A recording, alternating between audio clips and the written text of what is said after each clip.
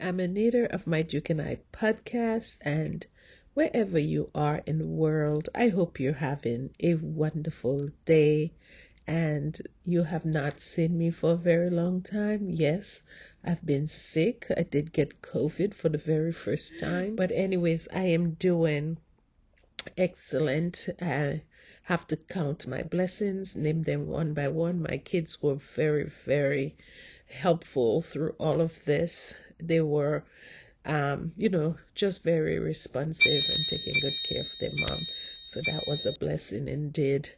And I'm on the mends and I'm happy. To God be the glory. And it's just so ironic that while I am down and out, that is when we have such exciting news about the Sussexes. The two trailers, Harry's Christmas message in his Spider-Man outfit, all of these things happened.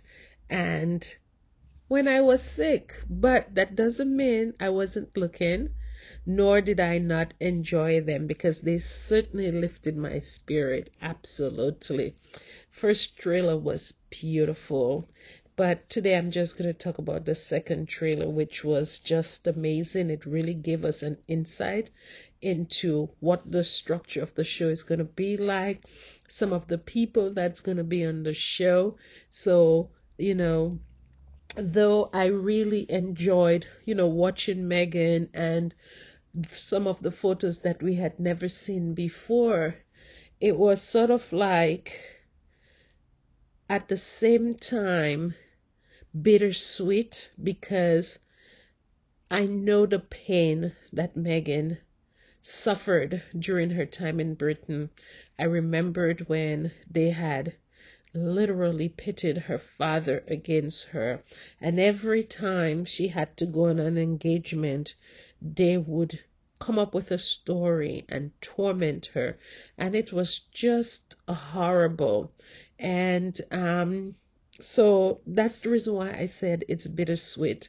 It's certainly more bitter for me, because nobody should ever have to suffer through such pain, should be demonized and dehumanized like how they did Meghan, and it's unfortunate.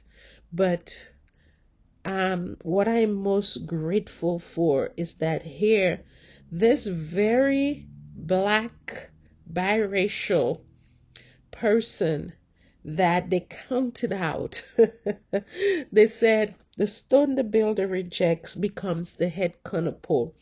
That very person that they thought, and it sort of gives me a feeling of David and Goliath, because here you have the powers that be, which is the UK press, known throughout the world as being ruthless, sort of the way that they go about people, the way that they go about weaponizing information, whether they got it illegally or legally against different individuals, is incredible. When I say weaponizing information, I mean, like, for example, they would try to get people's medical records, and once they get that through obviously illegal tactics, they would use that against people to expose them, or literally use it to sort of force them to do things that they don't want to do.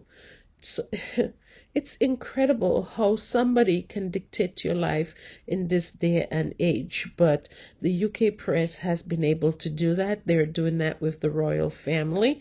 And, so here Meghan is coming from the United States and able to stand up to the UK press. And stand up to the royal family. It's just incredible. That's the reason why I'm thinking it's a David and Goliath situation, because in the past, that is what the UK press has done: blackmail people. destroy them, and bring them to their knees. But they didn't do it to Harry and Meghan. Instead, Harry and Meghan, they're standing up like the Davids. And you know how that story goes. They end up winning in the end. So that is what that comes to mind. But anyways, enough of my chatter. Let's listen to the trailer, and then we'll break down some of the some of what was said in the trailer, the quotes of the different individuals. And let me just start off before I go into that. I forgot to say Netflix said that there were going to be 2 volumes. Volume 1, which was going to be on December 8th, and I'm assuming that this volume will have 3 episodes because there's a total of 6 episodes. So volume 1 will have 3 episodes, which comes out on December 8th, and volume 2 will also have 3 episodes, which comes out on December 15th.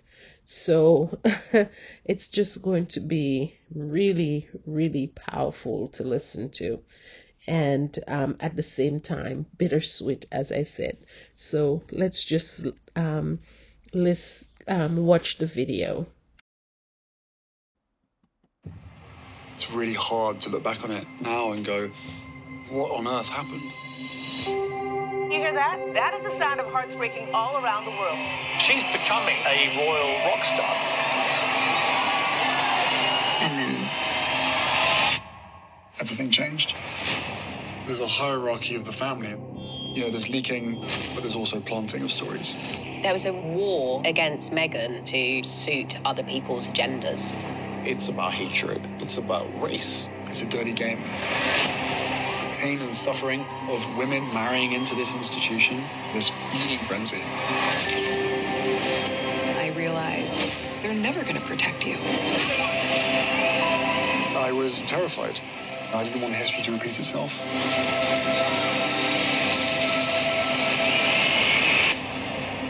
No one knows the full truth. We know the full truth. Before Harry got married to Meghan, or before they got married to each other, we definitely saw some of the negativity, the name calling, referring to Meghan as almost like a hood rat, as somebody that's coming from the wrong side of town, or coming from the ghettos, or, in America. So they had already started before Harry and Meghan got married. So it's not really what on earth happened. It was set up, it was designed that way. So we started seeing it from the get-go. And I had a video and I had said, make no mistake that even though the royal family looked like they were welcoming Meghan, they absolutely did not welcome Meghan. They were all pretending it was all a show, and Meghan was the sacrificial lamb for that family. Harry also said there's a hierarchy of the royal family, and there's licking, but there's also planting stories. Wow. Planting stories. They lick. Obviously, we're not surprised about that because we all, even in the Sussex Squad on Twitter, we had this little thing going about, talking about my palace source. So every time we said something, we would say, oh, palace source. So we knew there was a lot of lick. But the idea of planting stories, that is next level there. Planting stories. Also, we had Christopher Bowsey, who said, everything that Meghan experienced, literally, it's about hatred and it's about race. Here comes this, biracial girl taking away, this white prince, and they hated Meghan for it. So, yes, so Bowsey has been very, very good in terms of cleaning up the, not cleaning up, but locating all those Twitter accounts and social media accounts that has plagued the internet with, spreading lies about Meghan and so on. So he's done an excellent job at exposing them, and some of them literally he helped get off social media because of the abuse and the spread of misinformation about Meghan. So he's been very, very good at doing that. And his company is called But Sentinel. He's this founder and CEO. So kudos to Christopher Bowsey. He's in the docu-series. And yeah, so in the end,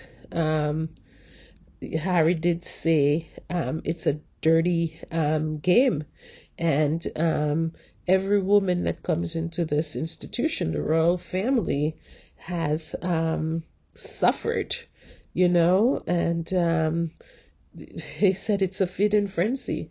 Definitely, it's their meal ticket. As I said, if it wasn't for Meghan, some of these people would not be able to pay their bills. So the feeding frenzy, that it's like barracudas. It's like, I don't know. It is a feeding frenzy, because if it wasn't for these people over there, they would not be able to pay their bills. Such abuse, though.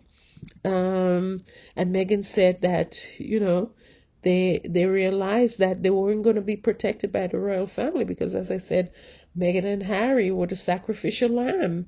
They had their heir and they had their spare. Harry was the spare, so let's throw the spare out there to rot and to get all the put him in the line of fire, to save the monarchy and to save different people. So that was, nothing new for me, but something that, that is nice to let other people know for sure. Because, as long as, 6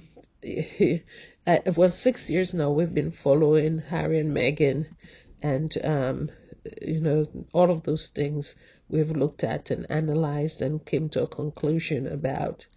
And Harry said, I was terrified. I didn't want history to repeat itself. No one knows the full story. We know the full story. So definitely, he's talking about his mother here. How his mother died at such a young age, 36, and left him an orphan. And he doesn't want this to happen to his wife, and have his children to not have a mother, like how he did not have a mother. So I definitely agree with him. And who would want to stay in none of these conditions, knowing what has happened? Who wants to repeat that type of history? I wouldn't. So he did what he had to do to take care of his family, and that's what a real man does. Guys, on that note, take care, and we'll talk more. There's a lot to come. We have the Ripple Award coming up, and we have, hopefully on the same day, we're going to have the People's Choice Award, and so much is happening. And on the 8th, we have our first docuseries episodes, and then we have shortly after that, 15th is another volume, and then we have Spare. So much, and I'm happy. I'm feeling much better. I'm able to speak this evening, and my son made me a beautiful cup of ginger and lemon tea that definitely cleared up a lot of the hoarseness that was in my voice. So I'm happy about that. Have a nice day, guys. Take care. Be safe. Bye.